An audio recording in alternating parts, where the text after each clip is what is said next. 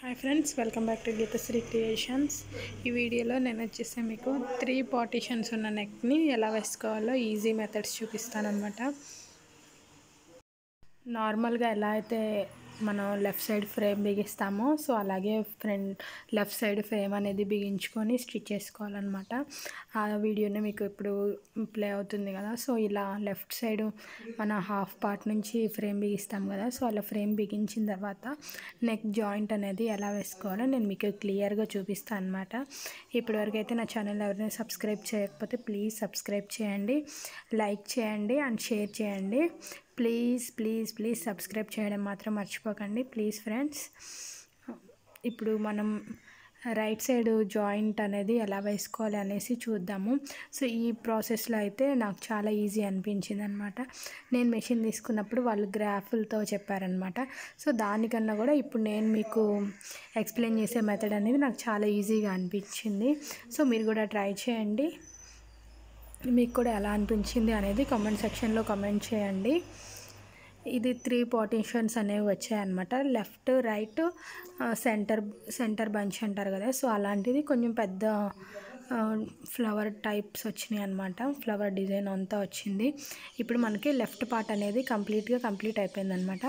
So ఇప్పుడు మన frame అనేది నార్మల్గా మనం ఎట్లా రిమూవ్ చేసేస్తామో అలా రిమూవ్ చేసేసిన తర్వాత మీరు అనేది ఎలా తీసుకోవాలనేసి చూపిస్తాను చూడండి.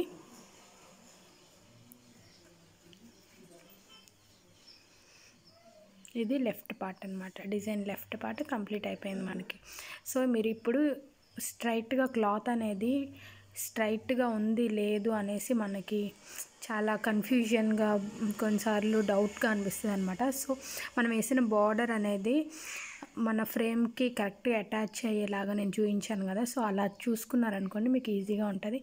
ఇప్పుడు డిజైన్ దగ్గరికి వెళ్ళి డిజైన్ రైట్ పార్ట్ అనేది తీసుకుంటున్నాను నేను.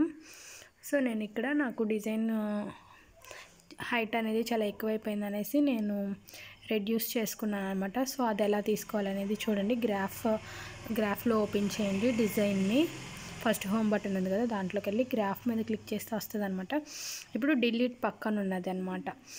దానిలో మనం డిజైన్ హైట్ అనేది తగ్గించుకోవచ్చు. సైజ్ అండ్ హైట్ 92కి నేను ఫిక్స్ చేసుకున్నాను. సో ఎప్పుడు కూడా డిజైన్ పైకి కిందకి మూవ్ అయ్యే స్పేస్ ఉండేలా చూసుకోండి. కొంతమంది ఏం చేస్తారంటే డౌన్కి పెట్టేసుకొని పైకి మాత్రమే అడ్జస్ట్ చేసుకునేది ఉందనుకోండి, మీరు నెక్ జాయింట్ వేసుకునేటప్పుడు కష్టంగా ఉంటుంది అనమాట. నా దాంట్లో చూసారు కదా పైకి కిందకి గ్రాఫ్లో స్పేస్ అనేది ఉంది. సో ఇప్పుడు మనం ఫస్ట్ స్టిచ్ దగ్గర పెట్టుకుందాం. ఫస్ట్ స్టిచ్ దగ్గర పెట్టుకుంటే ఎక్కడుంది మనకి డిజైన్ అవతలకి వెళ్ళిపోయింది అనమాట. సో దానికోసం అనేది పైనుంచి థర్డ్ ఆప్షన్ అది సూది అదే నీడిల్ అనేది మనకి ఎటు కావాలంటే అటు మూవ్ అవుతుంది అనమాట. Upward, downward, right, left. So మనం ఎగ్జాక్ట్గా పొజిషన్కి తెచ్చుకోవాలి. సో ఇప్పుడు మనకి సూది అనేది ఎక్కడ పడుతుంది, కొంచెం కిందకి పడుతుంది. సో మనం ఇప్పుడు అప్వర్డ్ అనేది ప్రెస్ చేసుకోవాలి. అప్వర్డ్ ప్రెస్ చేసుకుంటే అప్వర్డ్ తీసుకున్నా. నేను అప్వర్డ్ తీసుకుంటూ ఉన్నాను. సో మీరు కూడా ఇలా ట్రై చేయండి. ఇప్పుడు పైకి వచ్చిందనమాట సూది అనేది. ఇంకా కొంచెం కిందకు ఉంది. అలా చూసుకుంటూ మీరు ప్రెస్ చేయండి.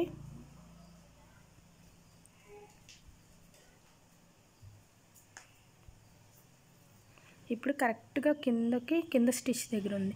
ఇప్పుడు కింద స్టిచ్ దగ్గరే ఉందనుకోండి, మనం జాయింట్ అనేది ఇలాగే వేసేసామనుకోండి, కరెక్ట్గానే ఉంది, దానికి టచ్ అవుతుందని జాయింట్ అనేది పైకి వెళ్ళిపోతుంది. సో మీరు ఇప్పుడు అది కరెక్ట్గా ఉందా లేదా అనేది ఎలా తెలుస్తుంది అంటే, మీకు ఆ జాయింట్ అనేది ఎక్కడ స్టిచ్ చేస్తుందో చూసుకొని ఇప్పుడు స్టిచెస్ అనేవి మూవ్ చేసుకోవాలన్నమాట. నేను అది ఎలా మూవ్ చేసుకోవాలో చూపిస్తా చూడండి. మీకు లాస్ట్ కలర్లో బార్డర్ కుడుతుంది. సో అక్కడికి వెళ్ళిన తర్వాత ఒక స్టిచ్ జరపండి. కింద పడింది స్టిచ్. సో అలా మీరు గ్రాఫ్లో ప్రెస్ చేసినప్పుడు అప్వర్డ్ స్టిచ్ పడింది అనుకోండి, అప్వర్డ్ పడాలి. డౌన్వర్డ్ స్టిచ్ పడితే డౌన్వర్డ్ పడాలి. ఇక్కడ నేను జాయింట్ దగ్గర మార్క్, రెడ్ కలర్ మార్క్ వచ్చింది చూసారా, జాయింట్ అనేది అలా ఆ మెథడ్లో మనం చేసుకుంటే ఇంత బాగా వస్తుంది అనమాట. కరెక్ట్గా జాయిన్ అయింది కదా. సో అలా అనమాట. ఇప్పుడు నేను అక్కడ మార్క్ అనేది ఎందుకు చేశానంటే, మన లాస్ట్లో సెంటర్ బూటీ అనేది వేసుకోవడం కోసం రెడ్ కలర్తో చిన్న డాట్ పెట్టాను చూసారా, సో అది రెడ్ కలర్ కోసం అనమాట. నేను మీకు టైం లెంత్ అయిపోతుందని వీడియో అనేది స్కిప్ చేసేసాను. స్టిచ్ అయిపోయింది. ఇప్పుడు మనం కరెక్ట్గా మిడిల్లోకి మనం మార్క్ చేసింది గ్రాఫ్ పెట్టుకున్నప్పుడు మిడిల్లోకి రావాలన్నమాట. సో అలా వచ్చిన తర్వాత ఈ రెండు డిజైన్స్ కరెక్ట్గా ఎడ్జెస్ కరెక్ట్గా సెట్ అయినాయో లేదో బాక్సెస్ లెక్క పెట్టి చూడండి. వీడియోలో చూపిస్తున్నట్టు బాక్సెస్ లెక్క పెట్టి చూడండి.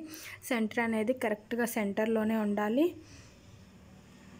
సో ఇప్పుడు మీరు గ్రాఫ్లో కూడా అక్కడైతే ఎన్ని బాక్సెస్ కిందకు ఉందో డిజైన్ అన్ని బాక్సెస్ కిందకు పెట్టుకోండి. అన్ని బాక్సెస్ కిందకు పెట్టుకున్న తర్వాత మీరు స్టిచ్ చేయాలన్నమాట. ఓకే, ప్రెస్ చేయండి. ఇప్పుడు కరెక్ట్గా మీ డిజైన్ కూడా మిడిల్లో ఉందో లేదో ఒకసారి చెక్ చేసుకోండి. ఎందుకంటే మనం అక్కడ కరెక్ట్గా మిడిల్లో ప్లేస్ చేసాం కదా గ్రాఫ్లో మనం వేసుకున్న సెంటర్ అనేది. సో దానికోసం అన్నమాట.